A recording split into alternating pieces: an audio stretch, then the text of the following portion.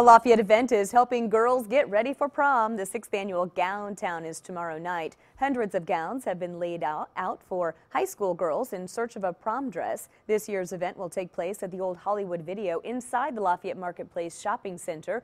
Girls will be able to pick one free dress. Joe from B1029 says the event gives every girl an opportunity to experience prom. As a guy, I think we have the easy way out because we just go and find out what color, pick out a tux, and boom, we're rented. But the girls actually go out and buy dresses, and those dresses are expensive. So we know that some girls can't always afford those dresses, and that's why we do this event. Gown Town will run from 4 to 7 p.m. If you plan on going to the event, Joe says to dress warmly and come early.